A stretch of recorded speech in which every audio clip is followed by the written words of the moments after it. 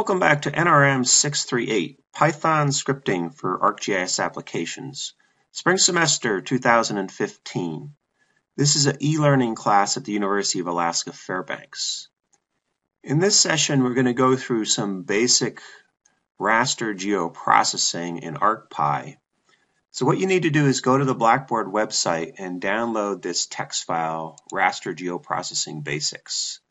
And if you've closed your ArcMap application from last time, you'll have to set your workspace and then check out the Spatial Analyst extension, and then from ArcPy import all the functions from arcpy.spatialanalyst. So I'll execute that.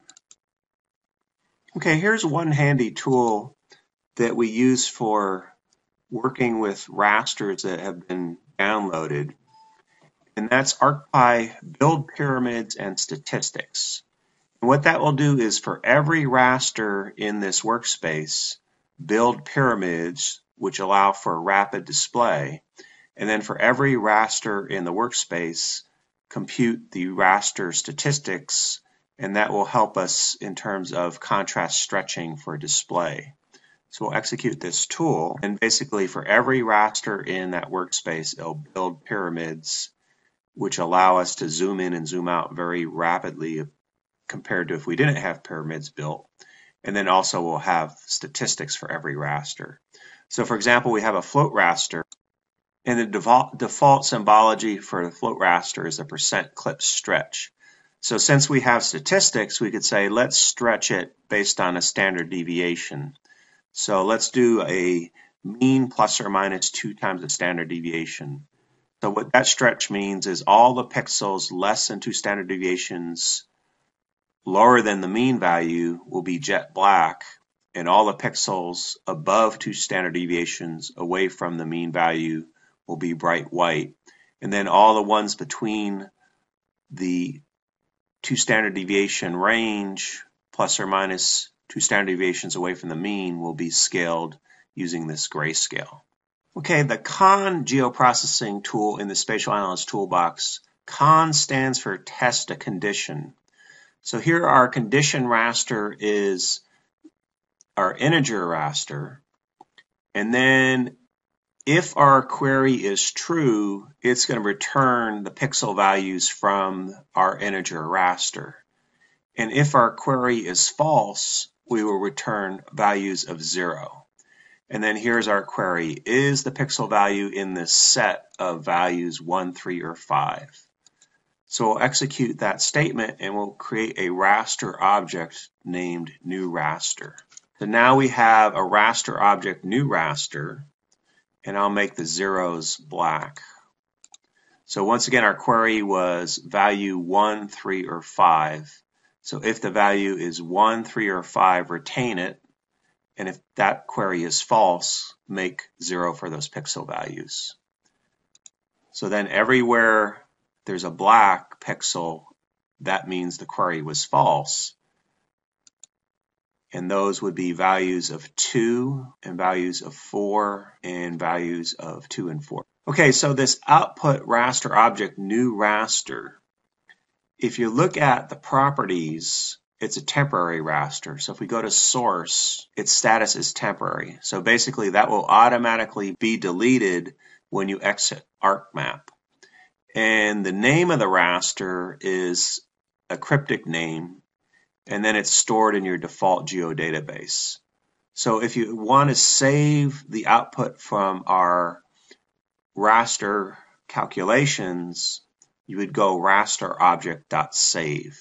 So for example, if we want to save this raster, we would type in the name of the raster object and then save, and then whatever you want to save it as. So I'll save it as new raster.tiff, and it will be saved to my arcpy.env.workspace, which right now is a folder. So then if I look in our catalog and refresh that workspace, there's the new raster. So it's permanently saved to the hard drive. The SetNull geoprocessing tool is similar to the con geoprocessing tool it's going to test a condition. So here our condition is the pixel value greater than 3? And if that query is true, it will set those pixels to value no data. And no data basically is missing values, and it will be ignored in subsequent operations for those pixels. So basically we do SetNull, the raster, the query is going to query, and our query is value greater than 3. And if that's true, those pixels will become no data. If it's false, we return the original pixel value that was in this input raster. And then we'll execute that. And then we have the same named raster object. Once again, if we look at our properties for our new raster, under source, it's in the default geodatabase, and it has a cryptic name, and it is a temporary raster. And we could also type in the raster object and dot, and is it a temporary raster? It is a temporary raster. Okay, so one question is, how many of those pixels are now no data pixels in our test raster? So we can use the geoprocessing tool IsNull, and it basically looks at every pixel in new raster. And if the pixel is no data, it returns a value 1, because the question is it null? And if the pixel contains a valid value, it will return 0, because IsNull is the question. So what we could do is we could go to our output test raster and go to properties, and then under symbology, instead of 0, we could replace that with a label. The label would be valid value. The label 1, that represents no data pixel. And then we'll give a no data pixel a red color and a no color for valid values. So here's my original new raster, and then here are the pixels that became no data. Here's my original raster, int raster, and here's the output. So everything in red became no data when we ran SetNull with this query, value greater than 3. So we could double check. We'll go to our new raster symbology, and then we'll assign no data a value of red.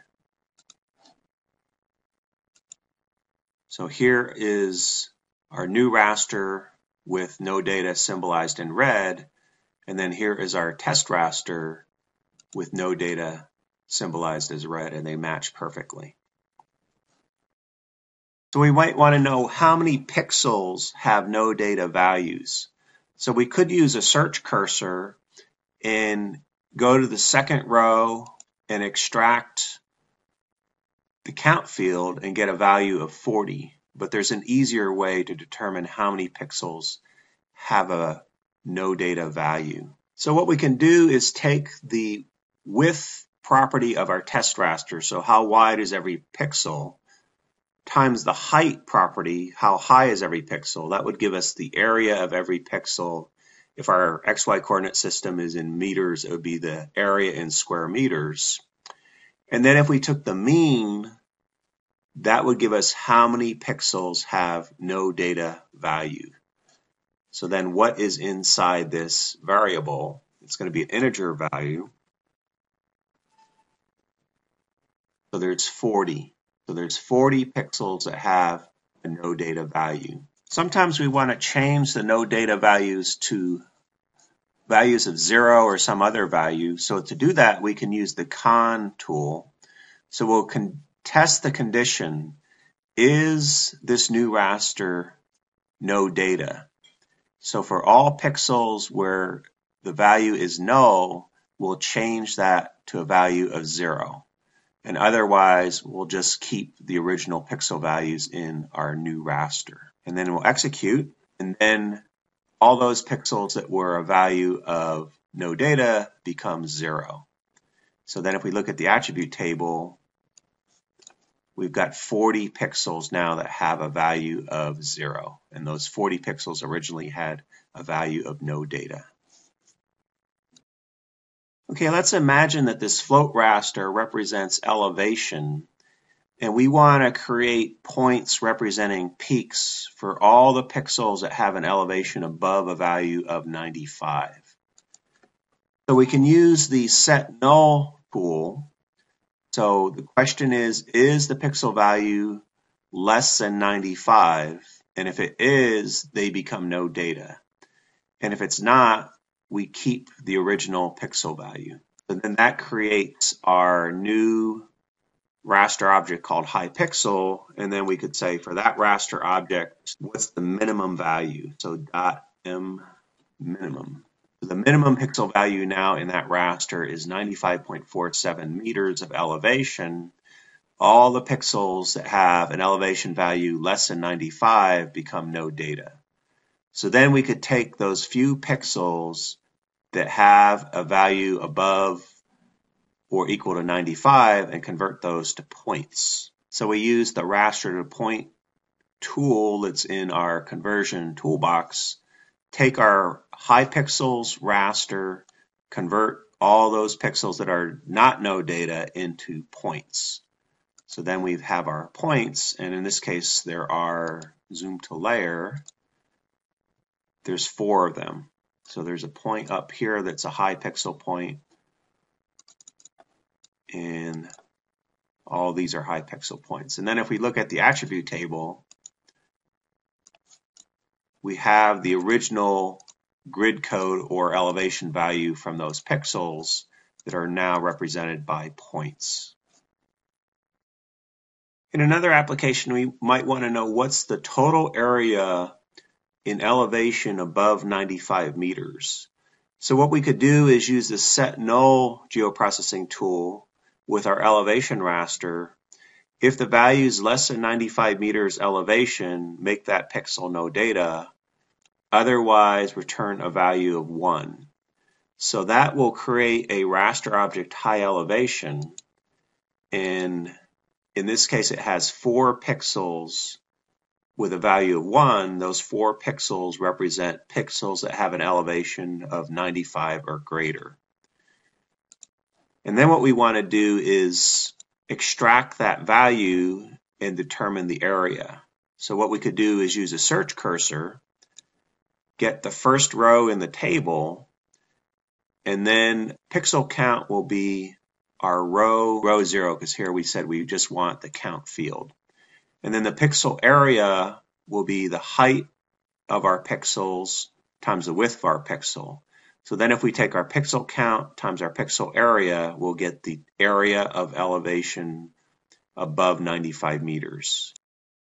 Okay, and we can do all sorts of raster map algebra. And what we need to do is first create a raster object from one of these existing rasters that are on the hard drive. So to do that, we'll create a raster object called int raster, and that's going to be equal to raster function and then our integer raster.pif. So that creates a raster object we can do map algebra with. So once we have a raster object, then we could execute something like this. So that creates a new raster object called new raster. And basically what it does is it first has this question, is int raster greater than 3?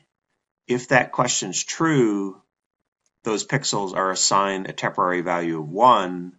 If it's false, it's 0.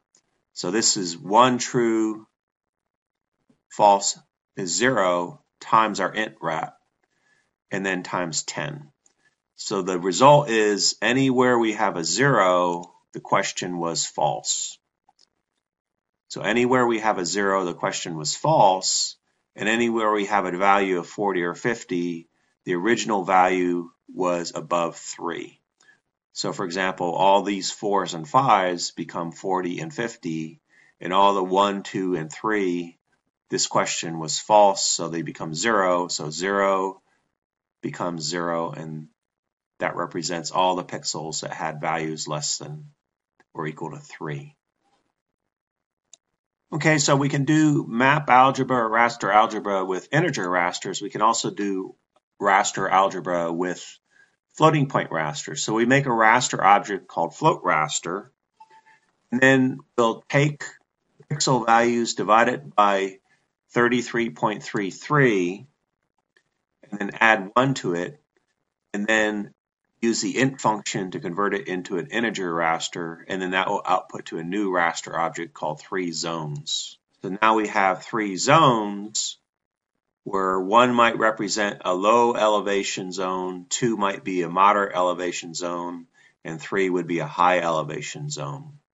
Okay, so for next time, I'm going to have a Blackboard question, execute this line of code, and then the Blackboard question will be about this raster, and you'll execute new raster.minimum, new raster.maximum. And then once you successfully answer that Blackboard quiz question, it will lead you to the next video session.